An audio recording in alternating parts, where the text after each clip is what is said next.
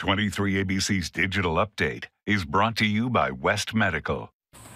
Good evening, I'm Jessica Harrington. Here's what's making headlines around Kern County. The winter storm moving through Kern County has shut down many of our major highways. As of 6:30, the Grapevine remains closed in both directions without an ETA on when it will reopen. Highway 58 reopened around 4:30 this afternoon with CHP escorting vehicles. Highway 166 also reopening just before 5 o'clock. Highway Patrol also escorting vehicles in the area.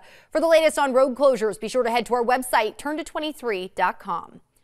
Several local organizations are teaming up to host the dazzling Kwanzaa celebration tomorrow. The theme of the festive event is celebrating, building, and strengthening cultural bonds, family, and community. It's scheduled for tomorrow from 1 until 5 p.m. at the MLK Community Center on South Owen Street.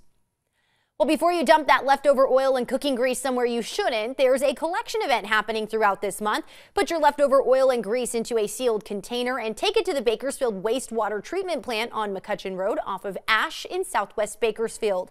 City officials are also partnering with North of the River to offer a second drop-off location at the NOR Sanitation District's main office on Universe Avenue off of North Chester in Oildale.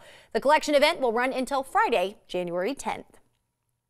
Taking a look at your weather, we are checking out our Futurecast right now to see how this storm is expected to move out of our county. Right now, we're looking at it just into the eastern part of our county. But as we take a look into our Futurecast through Friday, tomorrow at about 6 o'clock, completely clear. It's going to be moving out of the county, drying up in our area. Just that residual rain and winter weather will be in effect. Now, of course, Friday, 52 degrees, the low of 36 here in Bakersfield. We're going to be in those mid 50s through about Tuesday, where we're going to hit those upper 50s, and Thursday hitting 60 degrees as our high. We are tracking just 20% chance of rain on Monday, but we'll continue to keep a closer eye on that throughout the weekend.